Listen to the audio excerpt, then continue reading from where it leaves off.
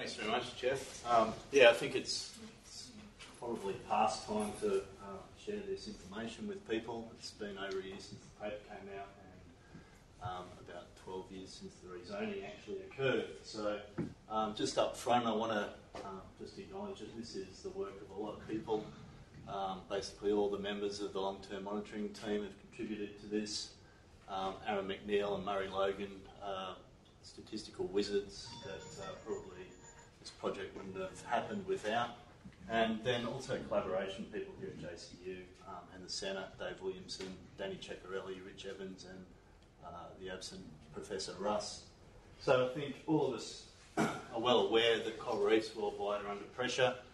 There's a raft of natural disturbances that cause impacts to reefs. We've got cyclones, there's a new wave of crown of thorns that started on the GBR, two large bleaching events previously, with one maybe pending at the moment, and of course some chronic levels of background coral disease. But on top of this, we have synergistic effects of anthropogenic pressures as well.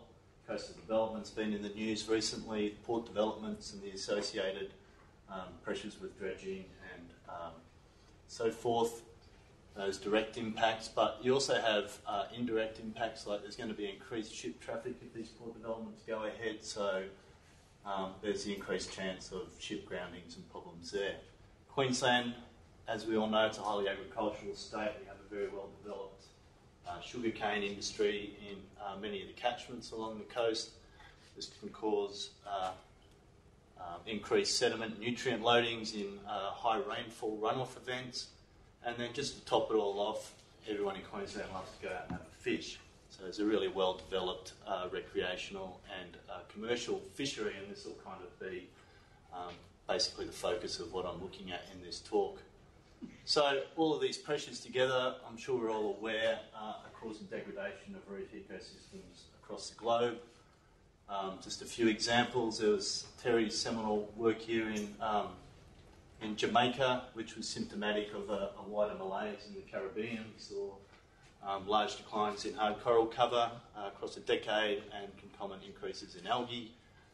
Jeff Jones and colleagues in Kimby Bay have documented decline of coral cover there, both inside and out of marine reserves. And in one of the most used figures recently, we can see that the coral cover on the GBR has declined by about 50%. This was reported in the Diathedal paper in 2012. So all of these pressures on coral reefs, they're causing degradation. It's a large concern to everyone, but what can we do to alleviate some of this pressure and protect the biodiversity that's on these reefs? Well, one of the most advocated tools that we have at our disposal is to implement networks of no-take marine reserves, or green zones as we know them here on the GBR. But I think we need to be a bit realistic about what we can expect marine reserves to achieve, and I think these expectations really depend on the regional setting in which the reserves are found. For example, what type of fishery do they have around in the fished areas? Is it like one that uses destructive techniques like dynamite fishing? Do they target a narrow range of species, or do they target the whole assemblage? Similarly, what levels of enforcement and compliance are there? Is it well funded enough that the rules are actually followed, or are they just paper parks? What's the population density close to these reserves, and also what sort of coastal land uses do you have? So in the Great Barrier Reef context, we're a wealthy, developed nation. We have well-developed fisheries. There's different net fisheries, different trawl fisheries, and line fisheries for pelagic species like mackerel. The one of great interest to us, of course, is the GBR coral reef line fishery, which targets a narrow range of these top predators, the coral trout. I think we have barely adequate enforcement and compliance in the GBR. It's a very large area to patrol, and there's limited funding to do so. And there's most definitely this problem of poaching that's going on inside green zones. Just from personal experience, you see it on a very regular basis. And of course, as I mentioned before, there's all sorts of coastal development and agriculture associated in the catchments. So what would we expect from marine reserves given this context of the setting? Well, we can definitely expect them to protect exploited species and then to rebuild any stocks that have been degraded through overfishing. Once the stocks are rebuilt, we can probably expect to see some export of adult fish and larval subsidies across marine reserve boundaries into adjacent fished areas. And there's also the question of what role can they play in helping reefs recover from environmental disturbances. I think the jury's well and truly out on that one. What we probably wouldn't expect from GBR green zones is any differences in benthic communities, in the coral cover. Probably wouldn't expect differences in non-target fish species unless you're invoking some strong top-down control by the predators of the prey species. And taken together, you probably wouldn't expect to see any differences in biodiversity, given that there's not really any destructive fishing techniques used on the GBR. You know, if you contrast that with situations in less developed, less wealthy countries, you know, they have artisanal or subsistence fisheries that target a vast range of the fish assemblage. And generally, they probably use destructive fishing techniques. You get a lot more bang from your buck for throwing a stick of dynamite in the water and scooping up a dead fish than you do baiting a hook. And also, there's less stringent controls over what's happening with coastal development. And so we'll probably then would expect to see, yes, we'll still get the enhancement of target fish species, but due to the destructive practices of many of the fishers, you'll probably see increased biodiversity inside marine reserves as long as they're well enough enforced, and we'll also see some evidence of habitat protection.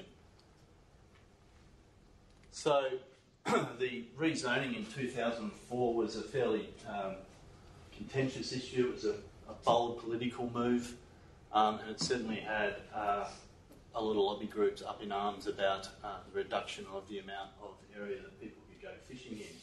And so in that kind of context, I think it's really important that we're able to demonstrate that there are tangible benefits to the expansion of the green zones that, you know, not only for the government but that for the general public can actually appreciate that these things are doing what we're hoping that they can do. So basically that's what this study was set up to do. And we tackled three large key questions. Firstly, did the green zones increase fish populations? And we looked at both the targets of the fishery and non-target species. Was there an increase in biodiversity? And finally, do green zones convey any benefit to, in the face of non-fisheries threats like large tropical cyclones or natural disturbances? So we undertook this project, and it was done in collaboration, a loose collaboration at the start with Dave Willey and his team here at the centre. We conducted underwater surveys of reef fishes and corals across a vast swathe of the GBR. The Ames LTMP team surveyed 56 mid and outer shelf reefs of the GBR from just north of Cairns through 5 latitudinal sectors to the Capricorn bunkers at the southern end of the reef. Dave Willey et al. Had the unenviable task of jumping into the murk around these 3 inshore island groups and trying to count fish in that situation. Wasn't that bad, but it was a good laugh. The Ames LTMP, for those of you that don't know, we survey sites in a standard reef slope habitat on the northeast flank of each reef to enable valid spatial comparisons. Within each of 3 sites, we have 5 permanently marked fixed transects, which are then subsequently surveyed, as I said, for fish and benthic communities. We use standard underwater visual census techniques for the reef fishes and digital photography to quantify the benthos. Dave's team use very similar techniques, although they still haven't reached the digital age, and use point intercept transects, I believe, for the benthos. So very similar techniques used in both programs. I don't want to dwell on the statistical side of it too much, but there's a couple of things I just wanted to point out about this data set. Firstly, as I'm sure you can appreciate, it's a very complicated sampling design. For the Ames offshore project, we have, as I said, 5 latitudinal sectors. Then within each sector there were 6 reef pairs consisting of 1 green zone and then 1 reef open to fishing. And as I mentioned, the intra-reef design is 3 sites and 5 transects at each site. And then the whole thing was repeated every second year since 2006. So it's quite an extensive data set. The other major issue we had with it was that the issue of zero inflation, particularly for the target predatory fish species. These guys occur in relatively low abundances, and I'm sure you can appreciate from this graph, which shows the frequency of transects with the number of fish counted on transects. By far and away, the most frequently counted number of trout was 0. So this issue of zero inflation means that traditional statistical techniques had a really hard time dealing with it. We spent 6 months, 8 months going through different ways trying to get sensible answers out of it, and in the end most of these just fell over and didn't want to play the game. So we ended up using Bayesian hierarchical models. These guys are quite flexible, and they can implicitly deal with this issue of zero inflation by using these appropriate error distributions. The other advantage to Bayesian models is that they do allow multiple post-hoc comparisons without the attendant issues of inflated type 1 error or loss of power. And for those who love p-values, you can still assign an actual probability of there being more trout in green zones compared to fish reefs, which you can use as a proxy for a p-value if you like. So I'll move on now to the results. Firstly, I'll talk about the primary target species of the fishery, the coral trout. So these are the serranid group of fishes of the genus Plectropomus and Variola, which I don't have a photo of. The fishes on the GBR all lumped those guys together, so we did the same thing in the analysis and just called them coral trout. This is the output from the Bayesian hierarchical models. There's a bit going on, so I'll just take a minute to walk you through it. The y-axis is all the different response variables that we modelled. The x-axis shows the effect size, and in this case it's the difference between the green and the blue expressed as a percentage of the blue. So anything to the right of this vertical line at 0 means obviously more in the green zone, while anything to the left of the line is more in the blue. The data are the median output from the models, and the dark symbols represent the data collected on the offshore reef, while the open symbols are Dave Willey's team's data, and the error bars are 95% credible intervals. So you can infer statistical significance, if you like, where these error bars don't overlap the 0 line. So for the primary target species, we saw there was about a 50% increase in the density of these trout inside green zones compared to blue. They were about 10% larger in size, and together this equated to almost a doubling of biomass inside green zones since 2004. So that's a really good result for the primary target species of the fishery, and one that we would completely expect to see. So it's great to see that the data bears this out. For the secondary target species, these are the guys that aren't directly targeted by the fishes, but they will keep them if they catch them. We're talking about things like your snapper, your emperor, and your other serranid cods and wrasses. And the results weren't quite as clear-cut as what we saw for the primary targets. There was no real evidence of a change in density between green and blue, although there was actually about a 5 to 7% increase in the average length of these fishes in green zones compared to blue zones, and then this equated to about a 50% increase in biomass. So taken together, we can see that the rezoning since 2004 has done a really good job for the primary target species of the fishery, and it's exactly what we would have expected to have seen. So a big tick there. I should point out some limitations to this data. This was a reactive monitoring program that started 2 years after the rezoning occurred. So obviously it's hard to unequivocally attribute these changes directly to the rezoning. But what we could do was use a suite of historical data which we melded together and then modelled, and I'll get to that in just a minute. The other point I'd like to raise is that the results I've shown you there are the time average GBR-wide results. There was quite a bit of spatial and temporal variability to these results. For example, the coral trout biomass and the effect sizes, so the difference between green and blue, were much larger on the southern GBR than they were in the northern sectors. But that still, they still show the GBR-wide increases in trout numbers, and it was definitely the southern end of the GBR that was driving those changes. Can I just chime in briefly? Sorry. Just to add to your point there, the pairs of reefs that are the focus of this monitoring were very carefully selected and reviewed for all kinds of criteria to try to, make sure there was no a priori expectation of biases. True. But that was certainly a criticism that was levelled at this project.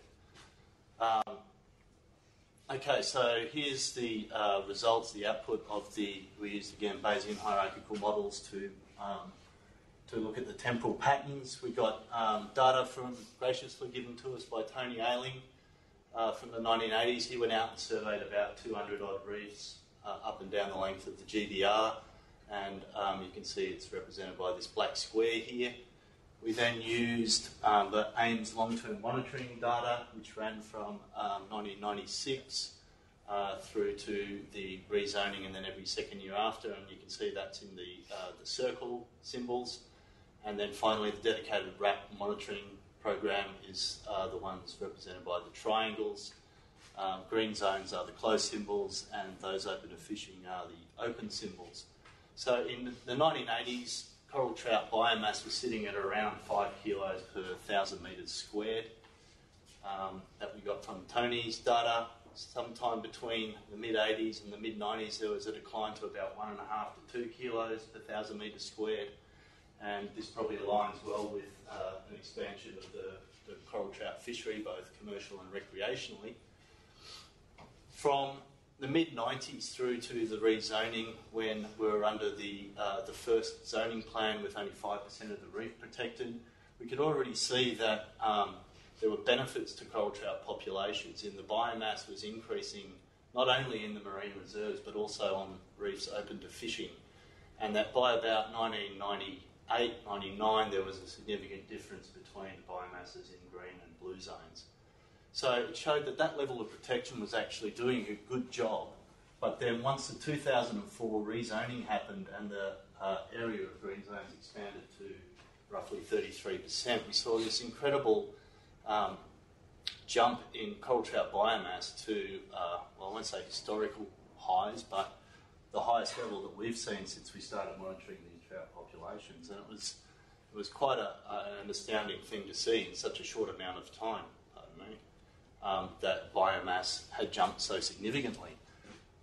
Another thing I want to point out from this figure is that many of the pundits predicted that given the expansion of the green zones post-2004, if fishing pressure had remained the same, you should see what they term the squeeze effect, and that would produce deleterious effects on trout populations in areas open to fishing. In fact, what we saw was exactly the opposite. Trout biomass inside fished reefs has actually increased substantially post-2004. So the final thing I want to really point out about this figure is the impacts of Tropical Cyclone Hamish, and I'll deal with this in a little more detail in a few minutes, but we could see that it did have really large impacts on trout populations on both marine reserve reefs and those that are open to fishing. But encouragingly, we've seen strong signs of recovery in the few years since. So this is the GBR-wide patterns. We had enough replication of reefs inside green zones and areas open to fishing that we could do this in each latitudinal sector. So I'll show that to you now. And you can see that the patterns are fairly similar to what you see for the GBR wide. One thing to point out is that this shows the spatial variability I was talking about in terms of the amount of biomass and the effect sizes. Like the difference between green and blue is much greater in the southern GBR than it is in the northern GBR. Having said that, there's still significant differences in biomass in those northern sectors. There's one sector that didn't match this trend, the Palm Islands. There was no real evidence there of greater biomass in the green zones compared to the blue, and we generally attribute this to probably high levels of poaching given its proximity to the coast, but also probably some indigenous fishes as well getting in and amongst it. The final thing I really want to highlight is that these models also allow you to then pull out the biomass ratio, the comparison of green to blue for each sector, and you can see that each sector, the biomass is much greater in the green zones compared to the blue zones, ranging between about 2 and 4 times the biomass. So taken all together, for the target species for coral trout, you can see that the expansion of the green zone in 2004 has worked really well. As I mentioned before, it's no real surprise given that it's just, these green zones just remove that fishing pressure. And we have seen similar results elsewhere around the world and also within Australia. There was, that inherent spatial variation, but it still meant that at a GBR-wide level we're seeing real great benefits for coral trout populations. No squeeze effect was also a good result, and we put a lot of that down to probably the raft of management. Management implemented things like licence buybacks, so instead of fishing effort actually increasing, it probably kept it somewhere near level and had no deleterious effect on trout populations inside blue zones. So given all that, hopefully we should begin to start seeing some larval subsidies to surrounding fished areas, and I think Hugo and Jeff and colleagues demonstrated this quite nicely a couple of years ago down in the Keppels. And the really neat thing about that result was that it showed that green zones can actually punch well above their weight. So they supply a lot more larvae to surrounding fished areas than given the proportion of area that they actually occupy. And the final point I want to make is we don't really have a handle on the effects of illegal fishing. There's a suggestion, particularly from that Palm Island sector, that illegal fishing can perhaps quash these results, but we know it occurs, but we can't quantify the levels of it. They've shown that there's a build-up of fishing line in green zones once it's been removed, so it's definitely going on, but I think we need to try and get a better handle on exactly how bad the problem is. And talking to the compliance guys at GBRMP, certainly they've said in the last couple of years that prosecutions have certainly skyrocketed, so they seem to be getting on top of it. And so I can't really give you an indication of what effect that's actually had on these results, unfortunately. Anyway, we'll leave the iconic trout and move on. I want to talk a bit about biodiversity, although I must confess we don't have a really good handle on that, and then talk about effects on non-target species. So, using digital photography, one of the downsides to that is that you can't really get good coral species identification. So we're unable to produce any coral species richness metrics. And what we went with in the end was just hard coral cover, which is kind of a well-utilised metric for monitoring reefs. And I guess you could call it a very, very rough, coarse proxy for diversity. And I think, as I said before, given there's no destructive techniques on the GBR, you probably wouldn't expect there to be a difference in hard coral between green zones and those open to fishing. And you'd probably, you'd be able to see nice little coral gardens irrespective of where you went. Although given the recent information, perhaps that's a bit more realistic about what we'd expect to see. Okay, so same figure. It does bear out that expectation that there is no difference in any of the benthic metrics that we measured. No great surprise, as I mentioned, because there's no destructive techniques, and that's about all I've got for that. We did, however, manage to get species level information for the fishes, so species richness is our metric for them. And you can see there's about a 5 to 7% increase in species richness of fishes on offshore green zones compared to the blue, but we detected no real difference on the inshore reefs. Non-target species of fishes, so we divided this analysis into functional groups, and really there wasn't a lot that came out of it that jumped out to suggest that non-target species are benefited in any way from increased protection. One interesting result is the detritivores, a group of acanthurids that about 40% greater abundance in green zones. I don't have a great explanation for why that should be. And also there was a slight increase in omnivorous damselfishes and benthic foragers in green zones compared to blue on offshore reefs. We also thought it'd be a good idea to see if community structure was influenced by zoning. So we ran a series of redundancy analyses on fish and benthic assemblages on both inshore and offshore reefs. Rather than throw all that data at you at once, I thought I'd just walk you through this first panel, which is for the inshore fish assemblages. One of the neat things about constrained redundancy analysis is you can actually apportion the variation in assemblage structure due to the constrained factors in your model, and in this case we used island group and zone. And you can see that island group accounted for about 50% of the variation in reef fish assemblage structure, but zoning only accounted for basically nothing. So there's absolutely no evidence in my mind there to suggest that zoning has any influence on community structure of reef fishes. And as I'll show you now, all benthic communities. So this is the fish inshore and offshore, the benthic inshore and offshore. And in every case, latitudinal sector or island group, I know the writing's very small, but you'll have to take my word for it, accounts for between 20 and 50% of the variation in assemblage structure, while the zoning is always at about 0.01.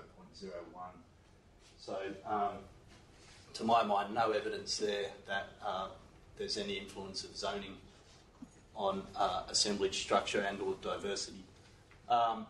So just to summarise that section, there's really weak evidence of increased diversity on offshore reefs, but no evidence for that on inshore reefs. There were a few differences in the benthic variables measured, or the abundance of non-target species or community structure. So to me, this says that there's probably no top-down control being exerted by coral trout on the prey species or the non-target species. And while on the face of it, it may seem like a slightly disappointing result, given that the RAP rezoning was based on protecting biodiversity, this is exactly what you would expect on the GBR, where fishes target relatively few species. The final section I want to talk about today is the effects of a large-scale natural disturbance, in this case Cyclone Hamish. It was a really large Cat 4-5 system which came in from the CoralCoE in 2009. Took a rather unusual path for cyclones in this part of the world, in that it ran basically the length of the GBR and definitely affected the bottom third. Most cyclones tend to track east to west and thereby limit the damage that is caused, but Hamish managed to cause a large swathe of destruction across this bottom third of the reef, which is really unfortunate for all the reefs in that area, but it was great for us because we could then apply a before-after control impact paired design to the data to get at the effects of Cyclone Hamish. So basically we treated reefs in these two northern sectors of Townsville and Cairns as the controls. They lay outside the destructive wind belts and didn't appear, certainly from observation, to have been impacted that badly by Hamish. And then the reefs of the southern GBR, the Pompies, the Swains and the Cap Bunkers, we all called impact reefs as they lay within the wind belt. Apart from the bunkers, which is just outside, but we included them as impact reefs because they were definitely exposed to the large swell generated by this big storm. Okay, so the results of the models for this, again, it's a similar figure to what you've seen previously, all the response variables. On the y-axis, we split it into the control and the impact reefs. And the effect size on the x-axis, instead of the difference between green and blue, it's now the difference before and after Tropical Cyclone Hamish. The years 2006, 2008 we treated as before, and 2010, 2012 were after. And we only ran this analysis on the offshore reefs, as we thought there were probably limited impacts on the inshore. So the symbols are now, instead of inshore, offshore, they're green zones and fished for the black and the open circles. So no surprises, there was a large reduction in hard coral cover across those impact reefs, about 50% compared to no change in the control area, with a concomitant increase of algae of about the same amount and no evidence of anything happening in the Townsville and Cairns control area. Totally expected. You wouldn't imagine that green zones are going to do anything to mitigate these type of effects. So just to visually show you, this is one of the outer reefs in the Pompey sector. It had a thriving hard soft coral community before Tropical Cyclone Hamish. This is exactly the same transect after it, and you can see that community has just been completely wiped out, replaced by algae. And probably a more visually appealing one is this one from the Cap Bunkers that had these lush gardens of Acropora removed by the storm and stripped back to bare substrate.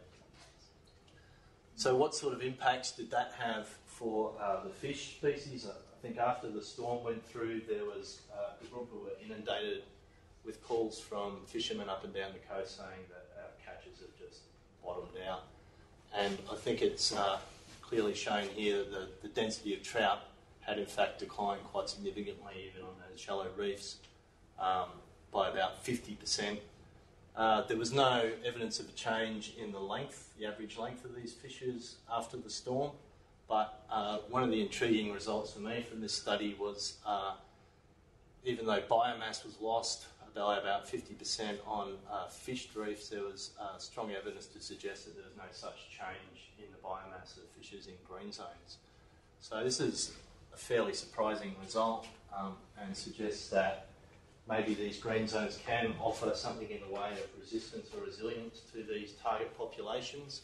I think what's probably happened is that trout were larger in the green zones prior to the storm, and that somehow this has inferred some sort of, they were better able to cope with the effects of the storm, or their larger size meant they could move more readily into and out of the impact area.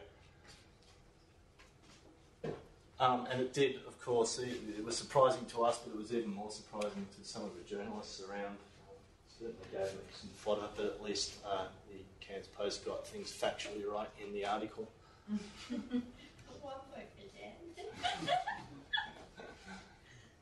The secondary target species, we saw no evidence of any real change in the density length of biomass of these species. And then for the for the diversity of fishes, there was a slight decline, about a 5% decrease in fish species richness following the storm, with no change in the control area. And then, and this has been shown before, some of the functionally important groups, like the scraping parrotfishes, increased in abundance following the storm, likely due to the increase in algae. And another little intriguing result is this planktivorous fishes increased by about 60%. From our data, this is mainly damselfishes, as we don't count caesionans. And a lot of these planktivorous damselfishes are really closely associated with coral, so what's going on there? So what I think's happened is this is largely driven by massive increases of one species, Pomocentris celestis, in the cat bunkers. It's been documented to happen previously. I think Elford et al. In 2004 noted this, that once you strip away the coral cover in the bunkers, these guys just go, their populations go through the roof. So I think that's what's explaining that spurious pattern there. And then we did see some declines, and they're in the usual suspects that you would expect, the guys that are associated very intimately with hard coral cover, like the obligate corallivores. Obviously, once you take their food away, they're in a world of pain. And the benthic foragers, which is your other chaetodonts and some wrasses and some omnivorous damselfishes as well. So just to sum that up, obviously green zones offer no direct protection from cyclones, but the fact that we did have this large network of green zones spread across the GBR meant that there were unaffected reefs.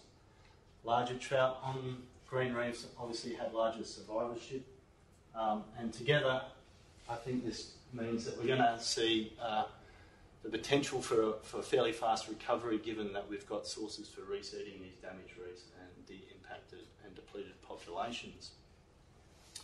And I've actually gone much quicker than I've ever done this talk before, but we'll just wrap the whole thing up now, and hopefully there's still a few beers left. I think we can say that the rezoning of the Great Barrier Reef Marine Park in 2004 has done exactly what we would have expected it to do, given the regional setting in which it's found. We saw large increases in targeted fish species, but no real changes to biodiversity. This suggests that, yes, there's definitely adequate protection for coral trout stocks, and I think there was also adequate protection in the previous zoning plan, but certainly the expansion has done wonders for those trout stocks, and we've even seen great effects on reefs that are still open to fishing. Also suggests that the catch is currently sustainable, which is probably good news, and meshes well with the stock assessment report that came out, I think, last year by fisheries. The crude measures of biodiversity we've used, obviously these need to be refined and dealt with in a much more rigorous way. But I think it's encouraging that even though there's no differences, again, you wouldn't have really expected differences in biodiversity given the setting of the GBR. Another way of looking at it is that at least we're not seeing declines in diversity in areas open to fishing. So I think it's currently doing the job we're hoping for. And I think, the green zones, we've seen they can be successful, but they're not the solution to all the threats that are facing coral reefs today. And I think that example of Cyclone Amy shows that quite nicely. These connected networks are definitely going to contribute to making sure we've got reefs into the future, but we're really going to have to take effective measures to reduce land-based threats, and particularly stopping nutrients reaching the GBR, and also increasing levels of carbon dioxide and its attendant problems with climate change and acidification. And just the final point to note is that this study just focused on shallow reef slope habitats. We don't know what's going on really anywhere else, particularly all those interreefal habitats. You've got sponge gardens, you've got seagrass beds. So we really need, to get a much better handle on other ecosystems apart from coral reefs. And I think I'll leave it there. There's the article that came out, if you haven't seen it, last year in Current Biol. And thanks very much for listening, and I'll take any questions.